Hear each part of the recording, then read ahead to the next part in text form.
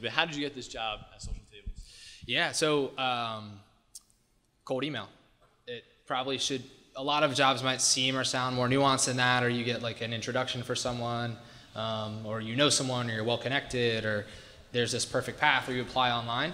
I think startups are a little bit different because at the stage that I joined Social Tables, which was we had our founder, we had a few part-time people, and then a few people working full-time. So I was maybe like the fourth or fifth full-time person on the team.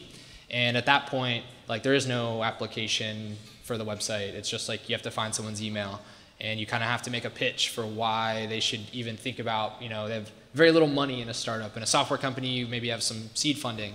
And so you have to kind of pitch like, why is it worth your salary, whatever small salary you're probably going to ask for.